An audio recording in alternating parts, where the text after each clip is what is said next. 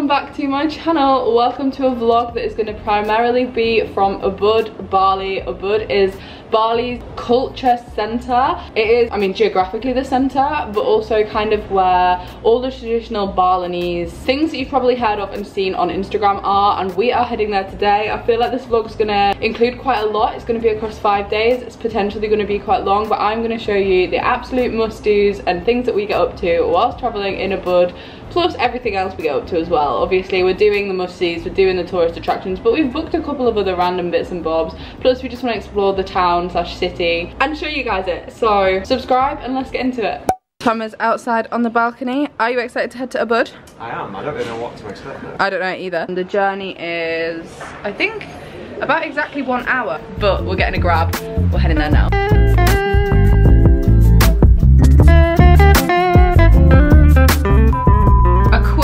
Interlude on this Bali vlog, because I have a product that I absolutely need to tell you guys about. It is really no secret at all that whilst I was traveling, whilst I was backpacking, whilst I was in Bali, I was bitten relentlessly by bugs and mosquitoes. If you've seen any of the vlogs, not only have I complained about it, but you can see it, like my legs especially. Bad bites. And actually it has been one of the most annoying things about backpacking and travelling. Now this section of this vlog is very kindly sponsored by Bite Away, who definitely got in touch with me after seeing how badly bitten I've been and probably thought, she really needs our product. And they were right, I really need this product. All I can say is I wish I had packed this and taken it with me, and it will definitely be top of my packing list on every single trip I take abroad from now on. Bite Away is a medical device that is clinically proven to treat the sting and itchiness of insect bites and stings. The way it works is with concentrated heat. There are no chemicals involved at all. So this is what it looks like. It essentially is sort of like a pen, like a dibber. And how it works is if you have been bitten or stung, and trust me, you will know about it when you have, you use this product like a pen. So it is super straightforward, as in it is literally just one click. You place the tip of the heat pen on the bite, select a treatment time, so either 3 or 5 seconds, and wait until the green light appears, and that's it. Then you can relax as the symptoms and the itchiness are relieved within just 2 minutes. And it also holds up to 300 uses per battery life, so it's not going to run out anytime soon. Now obviously the best part about this is just how travel friendly and small this is. Honestly, this is the perfect travel accessory. I can't stress to you how much I wish I had this in Asia. There's going to be a link, the top line in the description, to where you guys can check out Bite Away for yourself. Plus they have really kind of given you a 10% off discount code, which is BiteAway66. And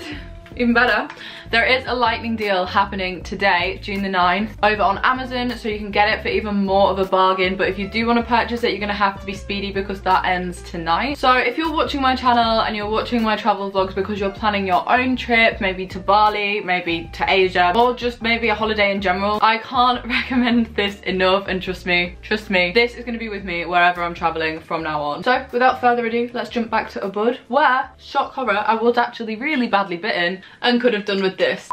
We have arrived in UBUD, guys. It is now 1:20. This is like our first meal of the day. We're both starving, so I'm so excited about it. I've ordered a breakfast smoothie and I've also ordered quesadillas and sweet potatoes. But we are in Casa de Luna, which I think is quite popular here. It has really good reviews. The main reason we've headed here is because it is literally next door to the hotel that we're staying at, so it just made the most sense because we can't check into our room until 2. So we're gonna have food here and then we should be able to go back. That was Tom. I am so excited about this, honestly. Breakfast quesadillas with cheese, egg, spinach, salsa, sweet potato fries. Tom went for truffle fries, these are amazing. And then a pork eggs benedict, which also looks amazing. We have just arrived at our hotel. We are staying, I'm gonna take the bandana off now. We're staying at a hotel called Honeymoon Suites, which is ironic because Tom and I have been asked if we're here on honeymoon at least 6 times so far. People are like, oh, honeymoon, newlyweds, husband, and we're like, no, no. No! But we are staying at somewhere called Honeymoon Suites. I'm gonna show you the room. This was incredible for the price. Like, we are in the heart of UBUD, literally in the very center, but kind of off, like down a street, so it's not loud. It's not like you're getting the traffic or anything. But it felt more like a temple. I'll show you the outside. Isn't it stunning? It's very stunning. It's for the price. Honestly, so we paid £72 for 5 days, so that's £36 each. £36 for 5 days. Got these like big or authentic doors. Outside we have this balcony area. We've got a little sofa, we've got table and chairs, we've also got somewhere to hang clothes, these gorgeous sculptures, and then as you walk in, this just looks amazing. So we've got, for some reason, I'm not too sure why, we've got a double bed and a single bed with mosquito nets. I actually really find it helpful when they give you mozzie nets because it stops you from getting bites, and I'm so prone to being bitten. We've then got this desk area with huge floor to ceiling windows with a beautiful view out across like the fields. So like some gorgeous little roofs over here. And then I think the star of the show is the bathroom. Do you not agree? Beautiful.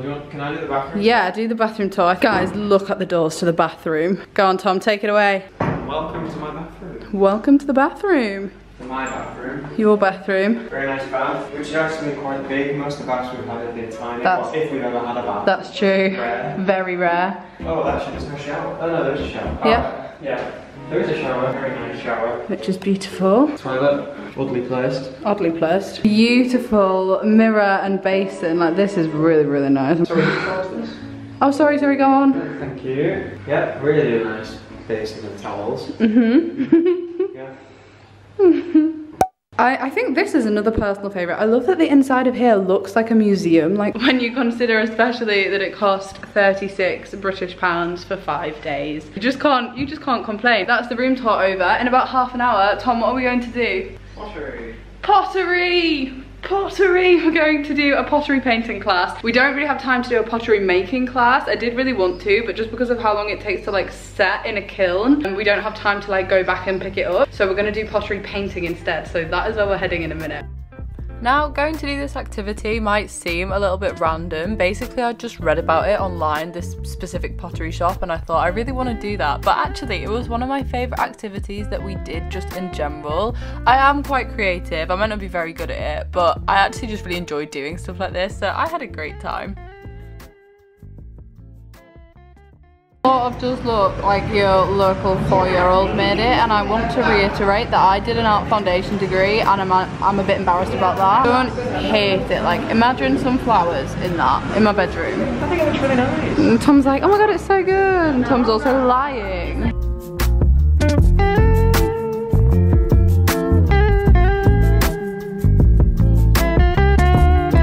Let's look at some other people's wow. I mean, to be honest, that's sort of what I was going for. It just did not work out how I planned it. Art studio is so cool. Love it.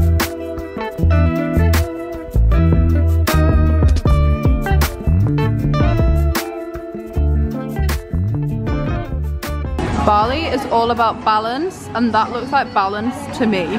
I bought these earrings from a little stall, and I feel like I've embraced my full hippie now, like my full hippie lifestyle is out. I also bought this headband. We have randomly and spontaneously booked to go and see a traditional Balinese dance. This is something I really wanted to do because I think I mentioned this in the last Bali vlog, but my mum actually came to Bali when she was 22. So she has been here and she gave me a list of things that she did, and just kind of for like nostalgic time's sake, and she sent me some photos of this Balinese dance that she went to. We've just decided randomly to go and do it tonight. Like, we did not have this in the plan, but we were walking past the palace in UBUD and they were selling tickets, and it's only on Thursdays. We're gonna go ahead there now. The only thing it does sort of scupper is like we don't really have time to eat, so we're gonna be able to get some street food afterwards. But I'm really excited, and I think this is gonna be a really cool bit of like Bali culture, so let's go.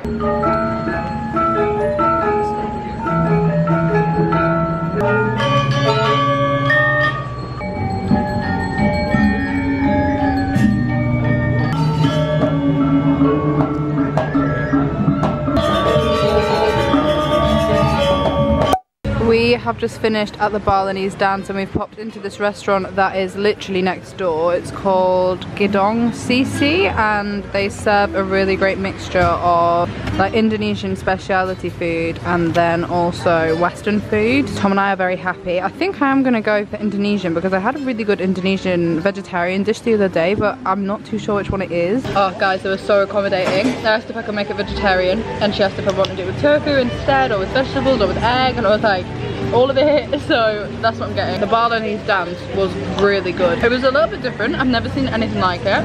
It was kind of like going to watch a cross between, I guess, any kind of dance crossed with like a piece of theatre, really. Like, it was telling a story the whole time, and that's the beauty of dance. I guess you don't need a language to tell that story, so everybody watching it can understand it, which was really nice. Similar to the puppet show in that aspect. I thought of the puppet show that we saw in Vietnam, actually. How good does this look, guys? I've even got a tofu satay skewer. I'm so bloody buzzing because I love satay. Like, chicken satay was one of my favourite things before I was veggie. Like, especially if I was having like Thai or like Asian food, and I haven't had anything like this so far, so I'm very excited. Do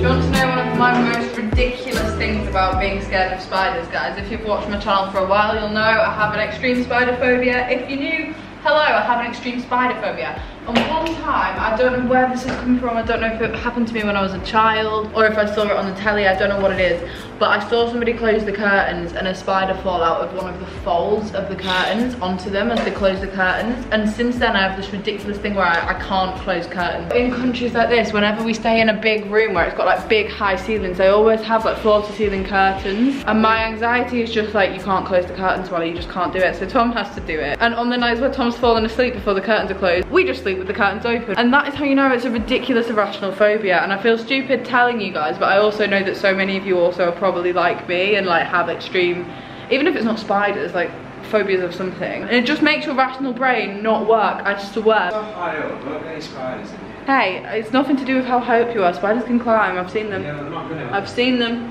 Also, where's the toothpaste? The toothpaste, you have the toothpaste. No, you.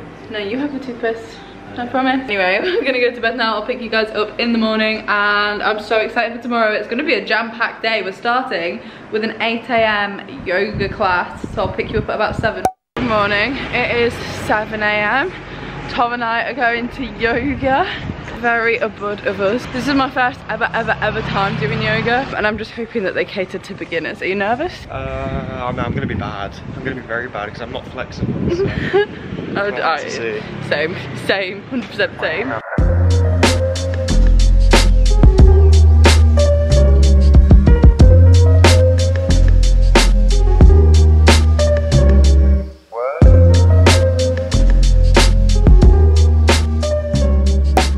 Breakfast is needed. It was truly an experience, wasn't it, Thomas?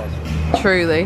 Bit of a different breakfast this morning. I've got goat's cheese, poached egg, pesto and feta on toast. So guys, this is the hotel that we're staying in. As you walk here, this is the pool, and it's actually so beautiful. It's set in the grounds of what looks exactly like a temple.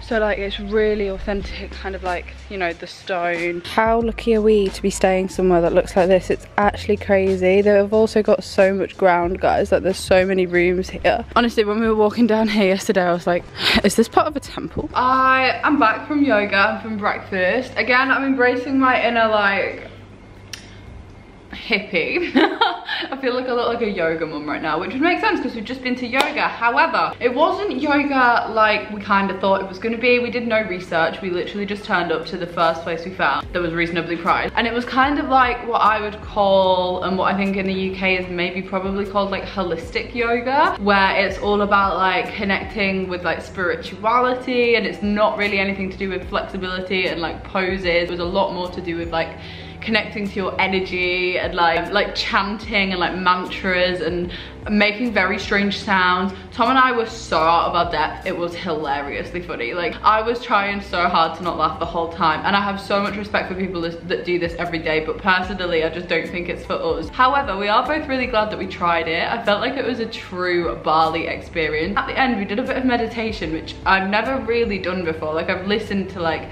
calming meditations to help you sleep or to stop you from being anxious, but I've never like sat and done like a meditation where it's like music and like guided. I actually really enjoyed that, and I do think I came away feeling like happier, and like Tom said, he came away feeling lighter. I just personally don't know if that is the style of yoga that I want to try again, but I'm glad we did it. I think we probably will do yoga again in Bali, but like a traditional, more like Pilates kind of yoga. Now we're gonna head to the rice terraces. They are another famous landmark here in UBUD. I imagine you've seen them all over your Instagram. It has a famous swing. It's what UBUD is famous for, so we're gonna head there. And then this afternoon we're gonna head to Monkey Forest. Are you excited? Oh, sorry, I was on the video. Sound a bit more enthusiastic. Yes, I'm very excited. Like I said, the rice paddies are an absolute must-do in Bali. They are a little bit touristy now, but I'm not gonna lie, I really enjoyed it. This is the swing that you've potentially probably seen on Instagram at some point, and yes, I was a sucker for it and paid to go on it. I don't care, I'm probably never gonna come back here. You can see why this is a tourist trap though. Look at how beautiful these views are. It was incredible. We were also really lucky because we hired a driver, just a regular taxi driver, to take us around all day. This is the easiest way to do it and the most common way to do it in Bali. So he drove us from the rice paddies to the coffee plantation that we went to, and then also onwards to the monkey forest. This is literally the most straightforward way of doing the sights in UBUD, and it's what most people do. Hear the birds and see the sun. Side by side our fears are done. All the good times just begun.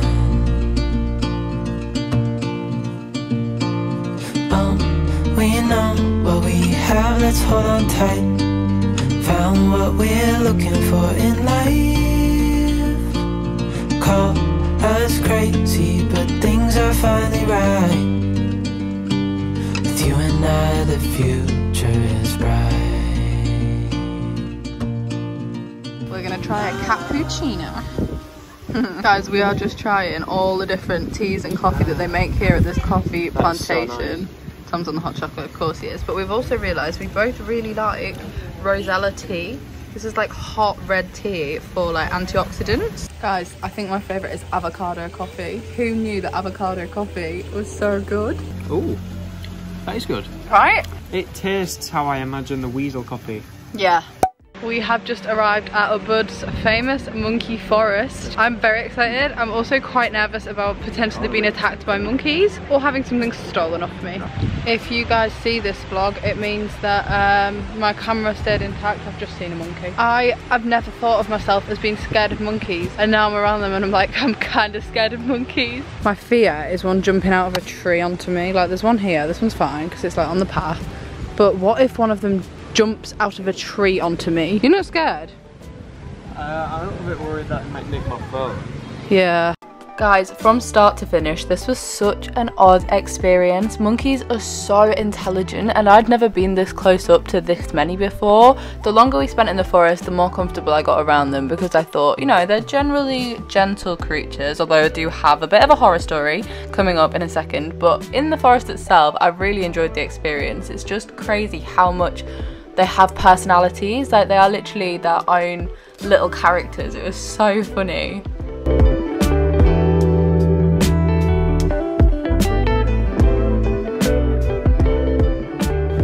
No, guys, this one here just jumped onto that man and tried to take his phone and his sunglasses. I'm not even joking. Nah, I'm frightened. Constantly zipping it back up. Tom's got everything in his zippy pockets. I don't have a zippy pocket. Play a game called Spot How Many Monkeys You Can See. Oh my god, look behind us. We're all just getting each other's fleas off. Guys, I sort of feel like I've entered an episode of Jumanji. An episode?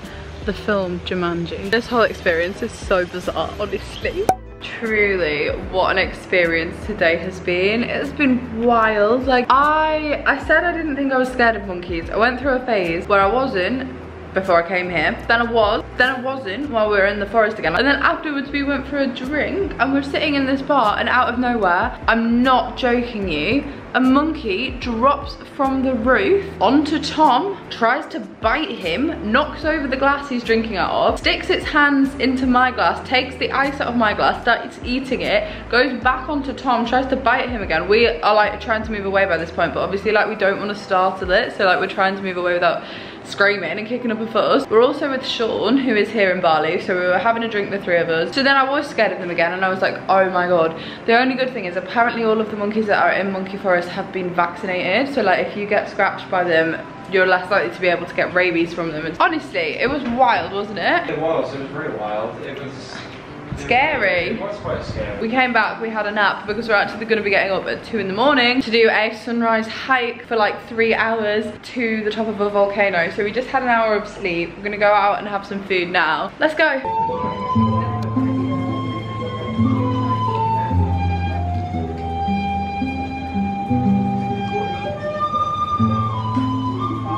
margarita pizza on the menu tonight with the side of live music. Honestly, at first I was a bit sad because this was the only vegetarian option on the menu, but then I'm a bit happy because it's a proper margarita, so I'm pretty buzzing about that. This is a restaurant in a hotel. It's actually rated the second best restaurant in UBUD, and this was where we were listening to the live music, and he was like in the, I was gonna say he was in the pool, he wasn't, but there was like a big infinity pool. It was a really cool restaurant actually. It's just a shame because quite a lot of places are still really quiet. This is something we've noticed just continuously backpacking, and you can just imagine what they would have been like pre-pandemic, but the atmosphere is just not quite the same because like the tourism isn't quite there yet. This definitely would have been a place that you'd have to like book in advance. 100%, yeah. Good morning, and by morning I mean 1:50 AM. Usually haven't really properly gone to a deep sleep yet. We're going on a hike and it better be good. This is my hiking outfit. Guys, I brought with me sports leggings and I've not worn them the entire trip, but it's only actually 22 degrees right now, and apparently it's even colder when you're doing the walk. They've also told us to bring a jacket, so Tom's behind me putting on his little packer-back jacket. I've packed mine as well. It feels weird to be wearing like leggings, like tight trousers on my bottom half, so I just haven't worn them since February. That's weird, but yeah, we're going on a volcano hike to watch the sunrise, and apparently it's a really long way.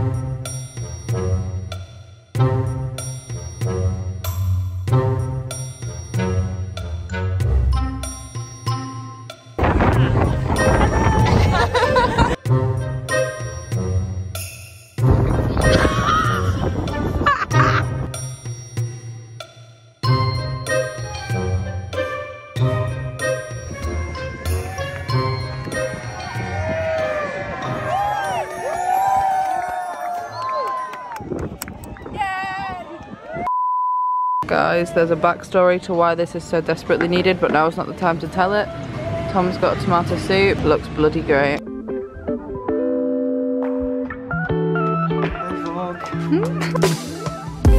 Hello guys, I did not update you, and honestly this morning was quite the experience. We were not blessed with the weather, so we did not see a sunrise.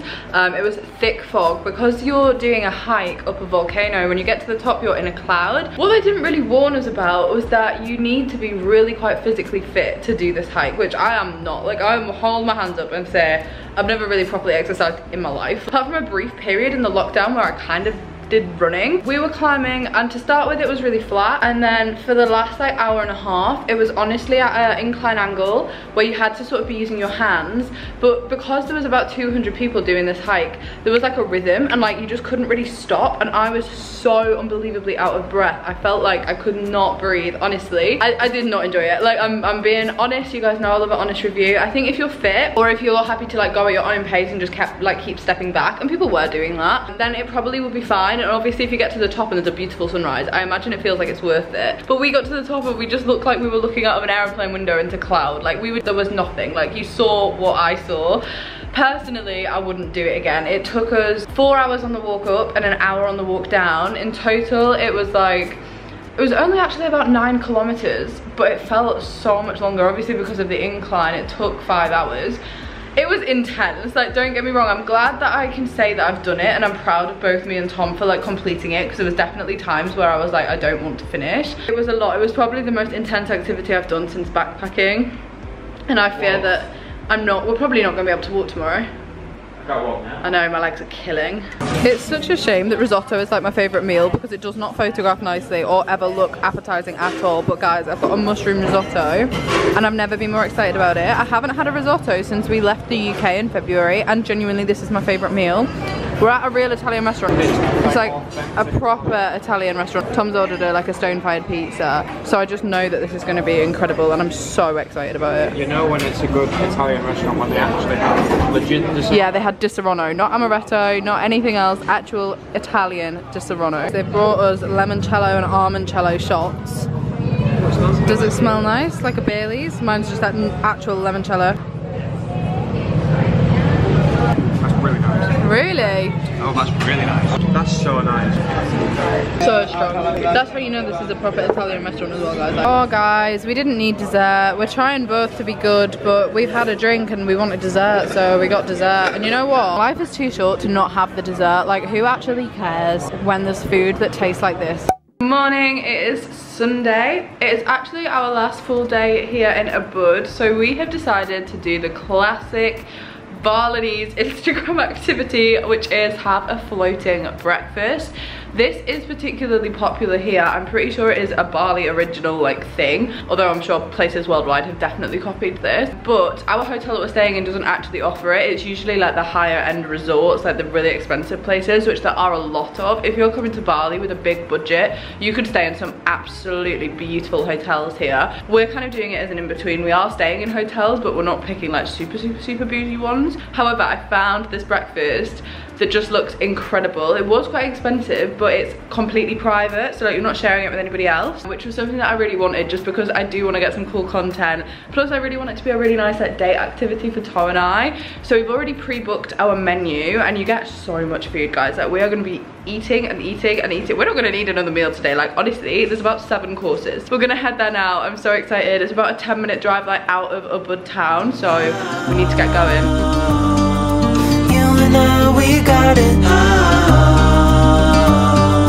We don't need no more. Even in the hard times, you and I can weather any storm. Before I sleep, hear the crickets, see the moon, side by side and through and through. What we can do. This is such a beautiful infinity pool. Like it's so stunning here. All that we're looking out on really is the rainforest, which is just incredible. That breakfast was definitely an experience. I've locked Tom in the room. I think I'm so funny. I've had 4 Prosecco's and I think I'm bloody hilarious. Go on. And do you want to come out or not? Mean. Yeah, so I had like quite a few glasses of Prosecco because Tom doesn't really like Prosecco, so I was like, oh, I'll just have it. We are now going to head to the UBUD waterfalls and also the famous temples that are here in UBUD, hence why I'm dressed like I am. Basically there's 2 really famous temples, or actually I think there's a few more. One of them is a water temple, which actually sounds really cool. And then we are heading to the famous waterfalls here in UBUD, so we've actually kept our swimwear on, like underneath, just so that we can go in this waterfall. But I'm excited, are you? I'm excited, it'll be good.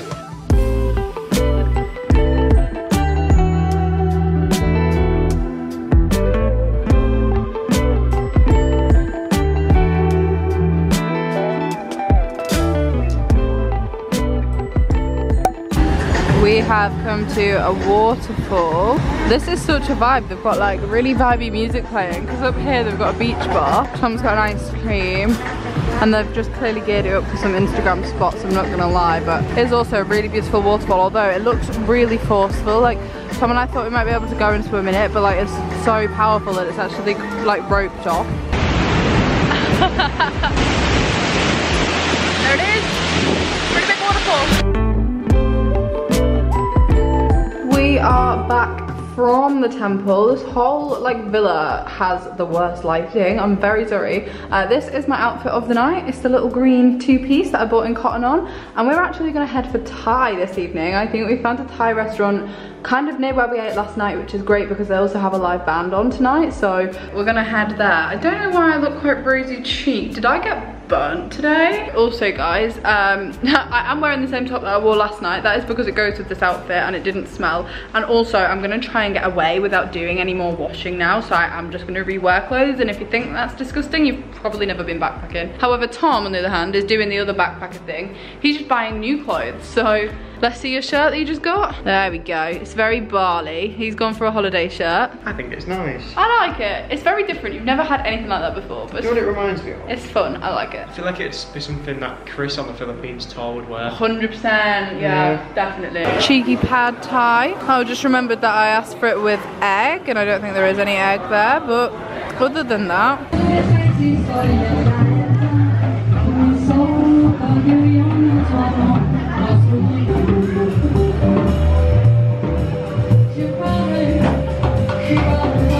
We are sharing a cheesecake in this next bar that we're in. This bar is called Alea Bar, and it has live music on.